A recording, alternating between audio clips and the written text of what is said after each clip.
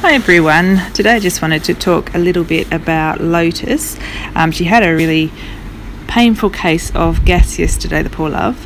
And gas is where they get a build-up of gas inside their digestive tract, which they can't get rid of.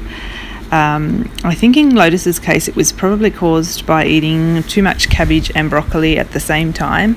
I didn't think it would be too bad because she's not on pellets, which slows down the digestion, but it obviously was just a bit too much for her, I think, and the gas build-up just got trapped in there. I sort of felt that it was gas and not caused by a blockage, geostasis by a blockage like a hairball or anything like that, because when I felt her stomach it was really bloated. And it was very tight, and she was also teeth grinding as well, which is a sign that they're in quite a bit of pain. And she has had blockages with hairballs before, and she's never done that. She was hunched over. She was just in the one spot, hunched over, and also pressing her belly flat to the ground. And I just felt it was probably gas. Poor little thing. So my first thing to do is to give her a massage around her, gentle massage around her abdominal area to try and get the gas moving. And then I made up critical care, which you can see here. I always have critical care on hand.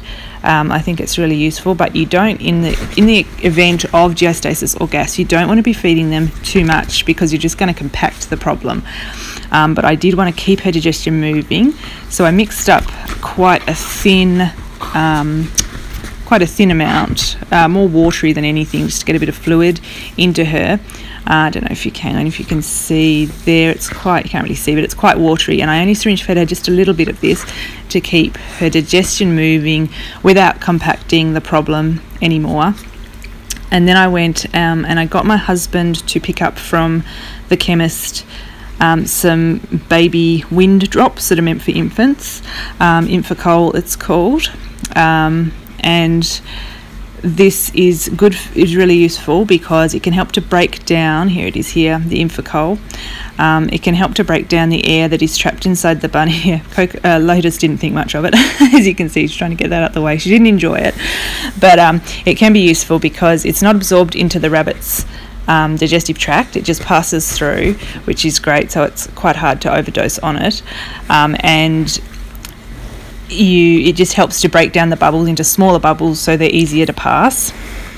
I'll show you here, it's got a little, it's the little container, it's got a syringe, so it was easy. I just did one syringe, and I was able to easily, sort of force feed it to her because she certainly didn't want it.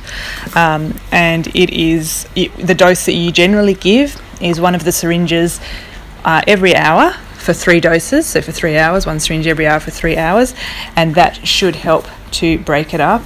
I also kept massaging her quite regularly, massaging her abdominal area quite regularly, and there is some specific massage moves that you can do to help move the tummy around and hopefully break up the gas, and I'll insert those here now, and have a link to the video that shows you those, because I don't want to really show it on Lotus now because she's just sort of recovered from everything I was doing to her the other day, and none of the other rabbits would appreciate it either. So I will link to that video and I'll show you just a little bit of it here. Involves very gentle pressure under the rabbit's tummy like this. I'm just going to put my hands here and here, and I'm going to kind of manipulate one side and then the other side, up and down, up and down. I sometimes push the whole belly back and forth from side to side, and I place him in my arms like this, facing my dominant hand, and I raise his butt, and I let him bounce like this. Just gently let him bounce.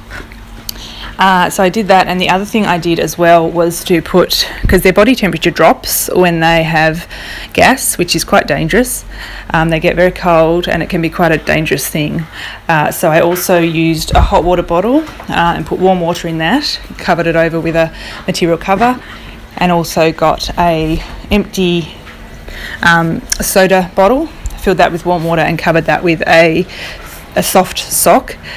And I laid those 2 next to her where she was sitting, just to keep her warm. And it can also relieve the pain a little bit as well, because the heat, just like when you've got a tummy ache yourself, the heat is quite soothing. You wouldn't want to leave the hot water bottle with her if you weren't there to monitor. I was, but if you weren't, you'd probably just want to use the soda bottle, because if she chewed through the rubber of the hot water bottle, it could be quite dangerous. You wouldn't want to eating rubber and compacting it on top of everything else. And after the 3 doses, all the massage and the Infocold drops, she did improve heaps. She started grooming herself, she came out of her cube, she started eating, moving, and by the end of the evening she was back to herself again, which I was so pleased about because I was a bit worried about her. And once she was at that stage, then I made sure that I had plenty of things that would really encourage her to eat again. So freshly picked organic grass, I got fresh hay, and I made sure her litter box was clean so that it would encourage her to eat the fresh hay in a lovely clean litter box. I made sure she had favourite vegetables, just anything to tempt her to just keep eating. I picked all of the dried clover heads out of the hay because she really enjoys them. Just things like that, just to make sure that, you know, she didn't stop eating, that she kept that eating up, which was really important. So I just thought I'd share those tips and that experience in case it helps any of you.